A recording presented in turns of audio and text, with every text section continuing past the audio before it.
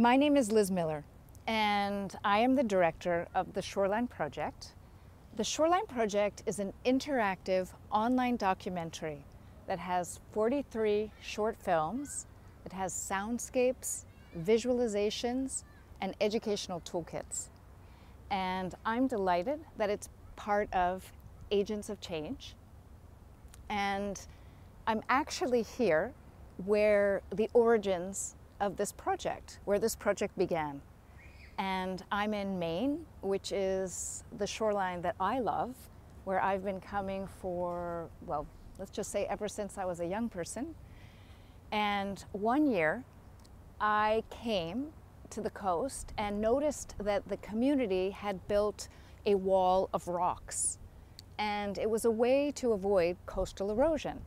And it began me thinking about how we manage coastal erosion, rising sea levels.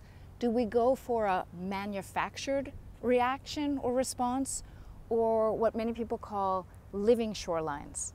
And so I began this question of the future of coastal cities around the world and what would some of the challenges be in the face of climate change. And it was this beautiful place that had started me asking those questions.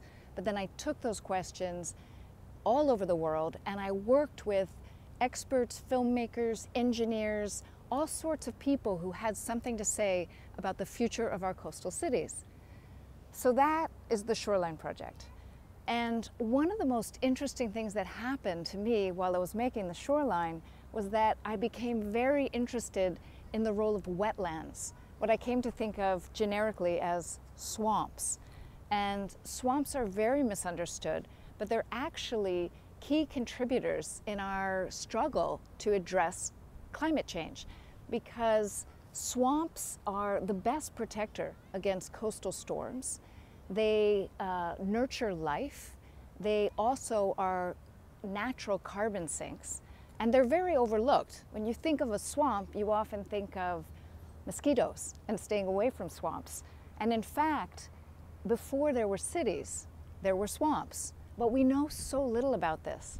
So I had the opportunity to go to the Everglades, and I initiated this project called Swampscapes, which became a VR project and also an interactive documentary, much like the Shoreline Project, and is also available online. And following that project, I am now working on a new project which is using augmented reality and bicycling. And so this project is called Wastegapes. And for this project, we've developed a series of bike tours throughout my hometown, which is Montreal. And the idea is to make waste more visible, to create a kind of waste literacy. And so we will travel doing zero waste on our bikes to these different wastegapes and make connections and begin to understand how waste is managed, what is the role of waste in our lives.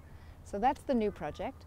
But I am delighted to be part of this project. I think it's particularly timely because many of us under COVID have been really rethinking the local landscapes in our lives. And it's a time for us to come together, to learn about our local landscapes, and to think about how everything that we've learned through COVID, we can also apply when we begin to face the even bigger challenge, which will be climate change.